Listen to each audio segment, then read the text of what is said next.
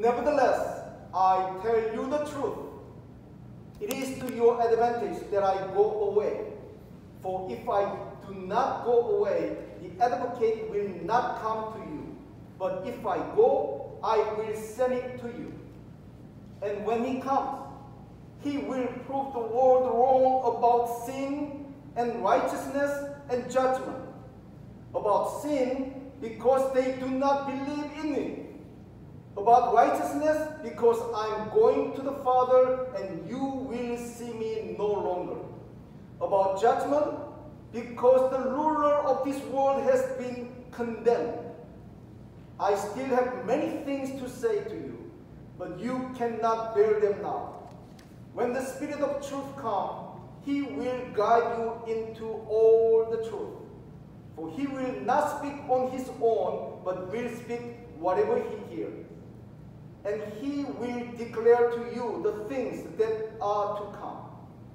He will glorify me, because he will take what is mine and declare it to you. All that the Father has is mine. For this reason, I said that he will take what is mine and declare it to you. The gospel of the Lord. Praise to you, O Christ. Please be seated.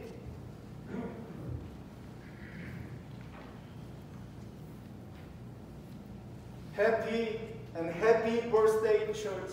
Happy birthday, dear church.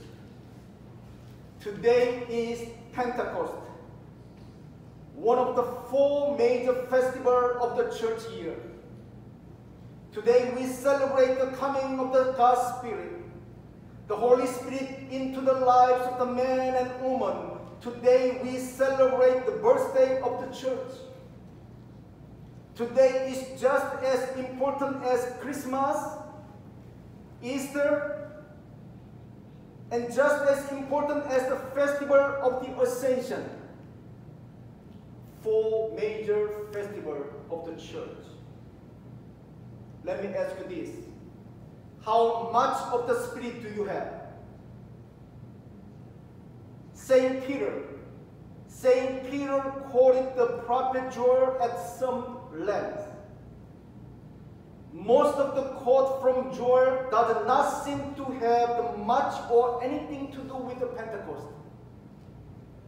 In Peter's sermon that follows our context, there are 2 parts of the Joel with which he makes a definite connection.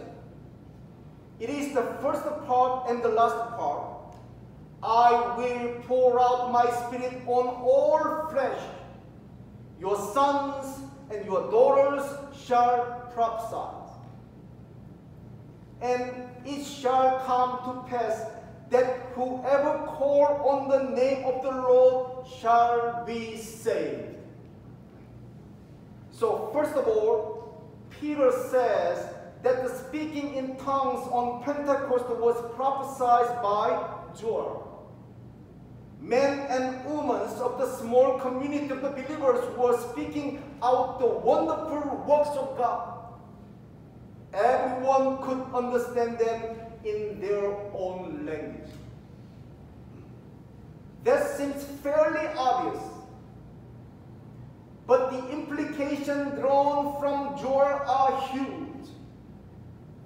God was doing this to show that he was pouring out his Spirit not just on these few people on Pentecost, but upon all flesh.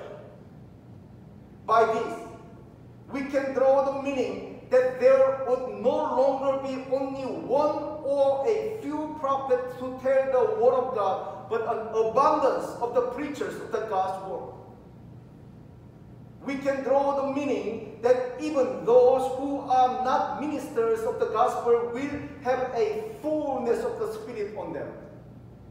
Not only those who preach, but those who believe the preacher's gospel will receive the Spirit.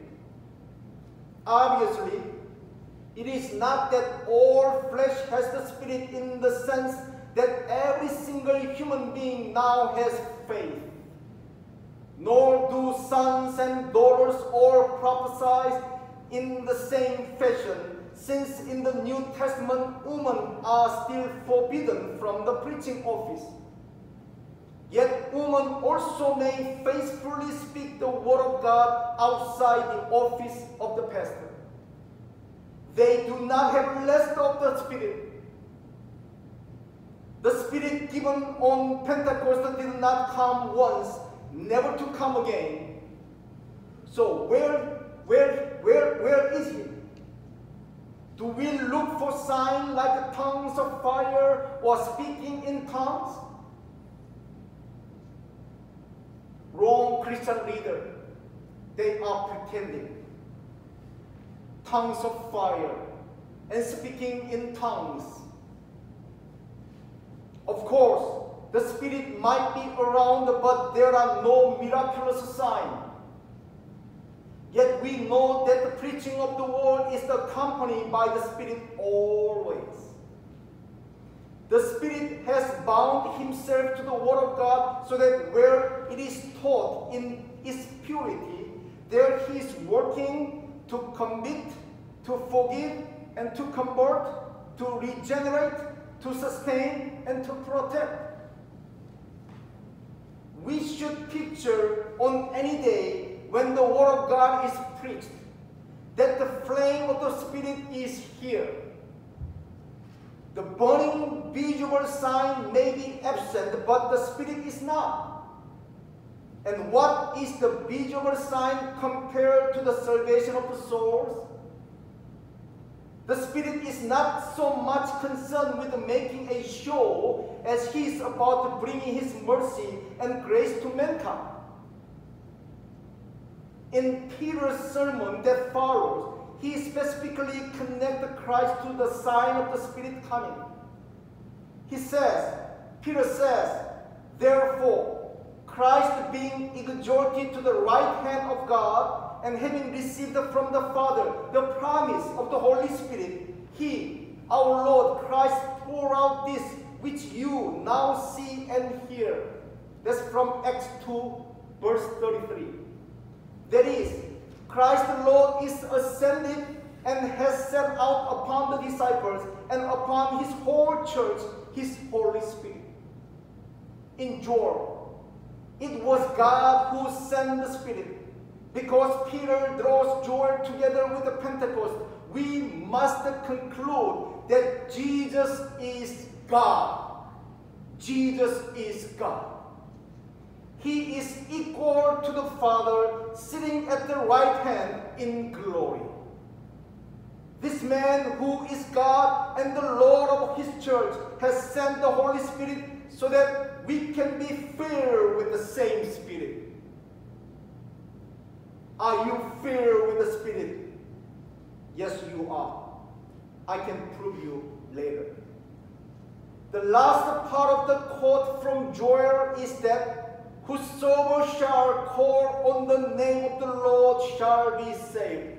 This mentioned also from St. Paul from Romans chapter 10:13. Now, what does this have to do with the Pentecost? Well, since the Spirit is sent out, then the Word of God is being preached in abundance and with the power so that all who believe shall be saved. But it does not exactly say that. Some may press the word call on the name forcefully as if a person must make an outward appeal to Christ in order to be saved. But that would leave out infant and the young who cannot outwardly call upon the name of the Christ. As if to clear up this question, in his sermon, St. Peter mentioned the name of the Christ just once. It is in the context of both the forgiveness of sins and the Holy Spirit. He says, repent and let every one of you be baptized in the name of Jesus Christ for the remission of sins, and you shall receive the gift of the Holy Spirit. For the promise is to you and your children, and to all who are afar off, as many as the Lord our God will call. That's from Acts chapter 2:38. We know that where there is the remission of sins, there is also life and salvation. We know that the washing of the regeneration and renewal is always a way that the Holy Spirit is poured upon all flesh. We know that these things are also for children. We know that in baptism, the name of God, including Jesus Christ, is putting upon each baptized soul. Or we might say that the name of the Christ is called upon the person. So, to put it all together, to be baptized is to be saved by calling on the name of the Lord by the power of the Spirit. Let me ask you one more time. Do you have Spirit? Do you have Holy Spirit? Yes, you do. You can know this. You don't have to feel it. Feelings may deceive, as I always said. Do not trust your feelings. But Christ has given us signs and places where He poured out His Spirit upon us from above. If we go to those places and receive the gift through which the Spirit works, then we have the Spirit. How much of the Spirit we have is not the question. The Spirit is Almighty God, full of the mercy for sinners. If you have the tip of His pinky, if there was such a thing, that would be enough for thousands and millions salvations. You have the Spirit. Very sure. Now, if you reject the Spirit by rejecting the things He gives, that is a whole other question. If you have heard the preaching, but then you start pushing away the Word of God from your life, then you are pushing the Spirit away. If you have been baptized, but you do not care whether you live in repentance or whether you are part of the church, then you are pushing the Spirit away. But why would anyone do that? The Lord Jesus Christ, our Lord, sitting in glory with His Father, has sent down the Holy Ghost, the Holy Spirit, to give you all His gift. Eternal life, forgiveness of sin in the blood of the Christ, resurrection from the dead as Christ was raised, hope and joy and faith and perseverance.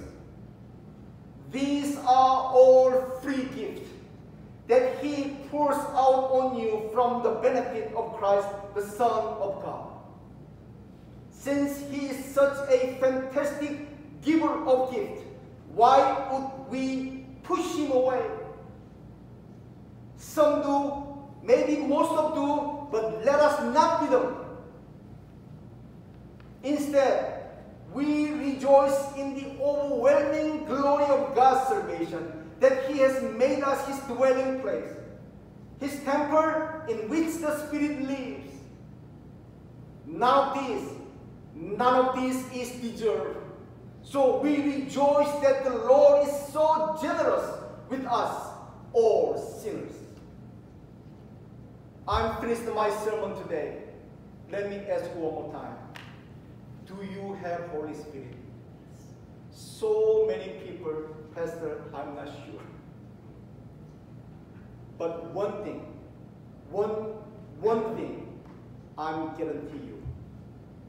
You are here because Holy Spirit woke you up this morning.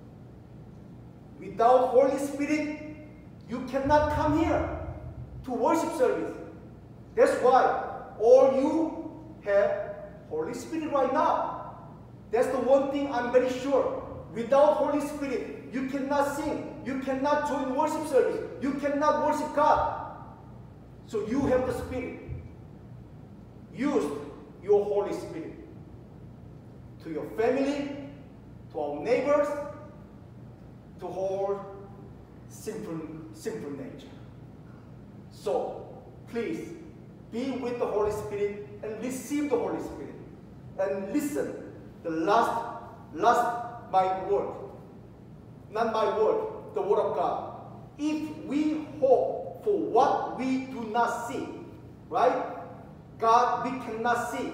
If we hope for what we do not see with the perseverance, we wait eagerly for Holy Spirit and second coming of the Jesus Christ our Lord. It's a long time, right? After Jesus promised to us over the 2,000 years. But you know what?